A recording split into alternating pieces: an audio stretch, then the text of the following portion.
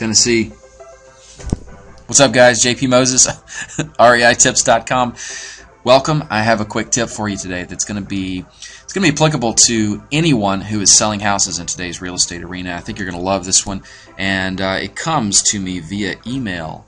Let me pull it up here for you. This comes with regards to a website we're all familiar with by now, Zillow. Now, Zillow is not the best place in the world to pull up accurate comps. You probably know that by now, but chances are pretty darn high that anyone who's researching your property for sale, who's looking to buy it, is probably at some point going to stop by Zillow and at least see what Zillow has to say about your property. They're going to look at whatever pictures Zillow happens to have, which a lot of times they pull from satellite images or Google Earth or whatnot, and whatever information Zillow has pulled about your property. So how can you control that information, and how could you use it to your advantage? Here's the email I got, a little screen grab of it. Brian Midam, my buddy, I met him at a boot camp with Steve Cooks a few years ago. Hi all, came across this tip in regards to Zillow. They allow you to go in and edit descriptions, upload nice looking photos, etc. You can sell your properties as more and more people are using Zillow.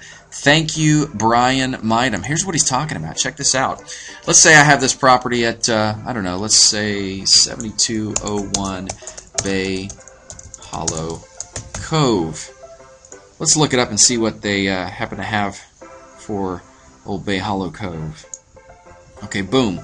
We see satellite image. Let's click on the link and look at more specific, detailed information about this property. Okay, well, here we go. A couple of issues I noticed right away. Number one, it says, as you can see here, no photos available for this property. So the only photo it's given me is a satellite image. And I happen to know that's not the right property. Actually, this is 7201 Bay Hollow Cove. So that's not even an accurate satellite image. And is this really the image I want people to see who are, looking to potentially buy this house from me? No, I want them to see the nicest possible image. I also happen to know that this house is over 1,900 square feet, so the square footage information is wrong.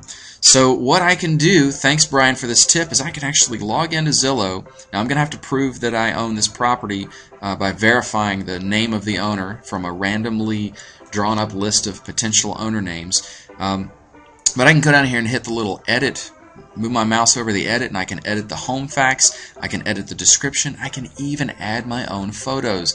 Let's say maybe it did pull an image from the assessor's website that wasn't a satellite image, but maybe the grass was overgrown that day.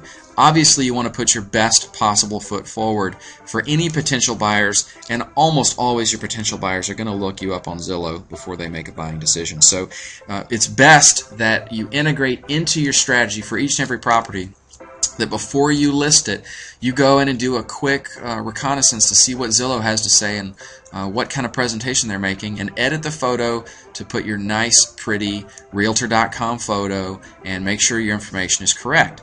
Now, I mentioned this as a tip that came to me via my buddy Brian. Let me just tell you a little bit about Brian. A little hat tip to Brian.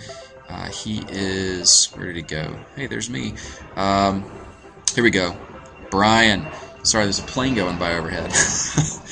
Brian Midam, I met him at Steve Cook's rehabbing event, I believe it was, a couple of years ago, maybe back in 06, 07.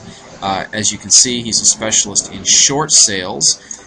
He does have a rental portfolio. He also is a transactional funder. So Brian's a real cool cat to know.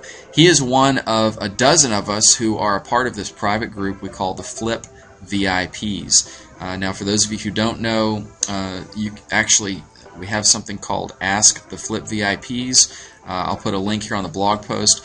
But basically, once a month, every one of us gets on the phone and answers questions in our areas of expertise. And it's a mere $39 a month. So if it's something you're interested in, I'll put a link to this page so you can check it out. But more than anything, I just wanted to show you Brian, who passed this along to me. Thank you, my friend. Hat tip to you. Thanks for the tip. Everyone, integrate that into your strategy for each and every property you do. Take care. JP with REI Tips, out.